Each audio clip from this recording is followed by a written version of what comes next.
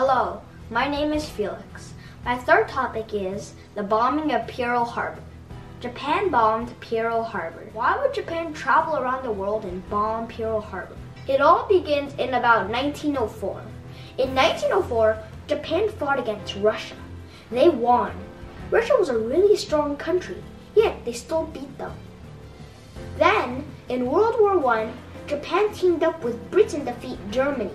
Japan won 2 times. They began to grow ambitious.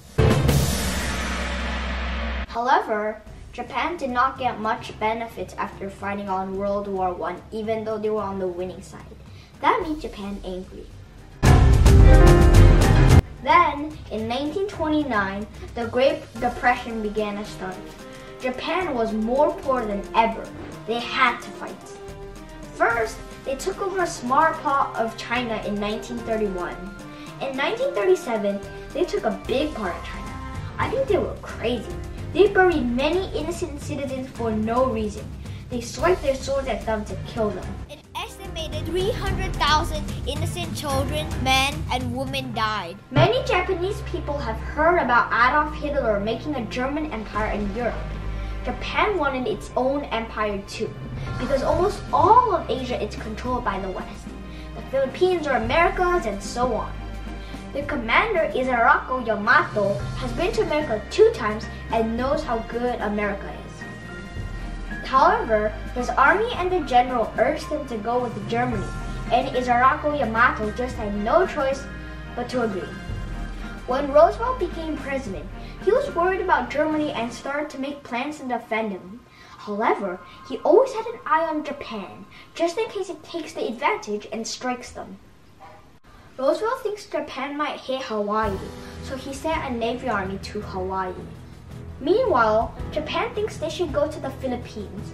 Isarako Yamato says instead that if we want to fight, you have to attack the real inside of America, Hawaii. The seas are rough to Hawaii, and it will take 12 days. There were over 1 million things that could go wrong, like somebody spotted them. Isarako Yamato thought the chance to win was 50%. He was a gambler, so 50% was actually good for him. See, on one hand, he thinks it's insane. On the other hand, he's talking about how to win. After Japan is 2 days at sea, America felt something was wrong. Roosevelt thinks it's Japan. He listed 10 different places they might strike and mailed it to Hawaii. Some are Malaysia, Philippines, and so on. In Roosevelt's letter, the first sentence was, "This dispatch is considered a war warning." This sentence is one of the most famous sentences of all time.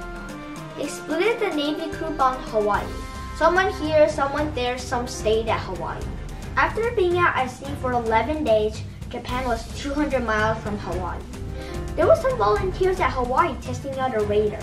A radar is something that can sense if any airplanes are coming. Suddenly, the radar showed a big block of airplanes. In total, it was 108. The headquarters thought it was just the Navy returning. Japan reached Hawaii at 7:45 a.m. When they got there, they dropped hundreds of bombs and used dozens of torpedoes. Torpedoes are like bombs underwater. Many things were destroyed. 19 ships sank, 32 airplanes crashed. In about several minutes, all of these stuff were destroyed. At 9:45 a.m., Japan left. About 2,000 people are killed. When Japan went home, everybody was happy. Everyone except Isarako Yamato.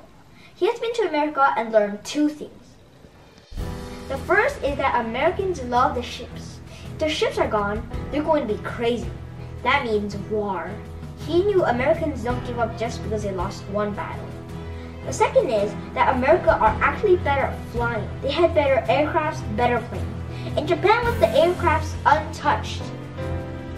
Isarako Yamato knew they had made a mistake. It may be good for short term, but for long term, you don't really know. The Pearl Harbor bombing really shocked Americans. Officers captured tons of innocent Japan citizens who they thought had been spying for them. Some were actually spies, but others were just citizens. There were 5,000 Japanese people on the small island. A few days after the bombing of Pearl Harbor, Roosevelt made a speech. He said that we should fight and stand up.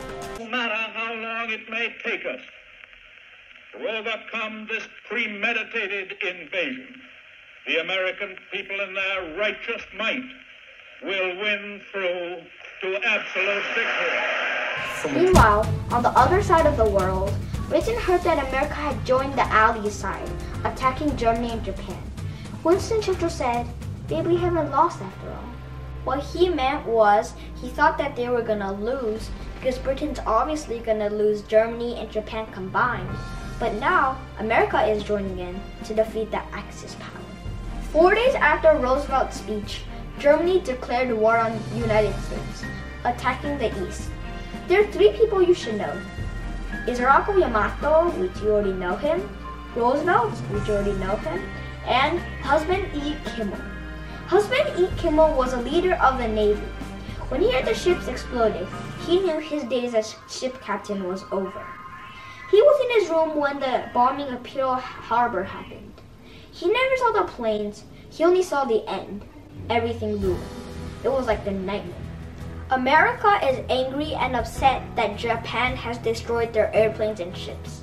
Japan is happy, but America just wants revenge. Or for now.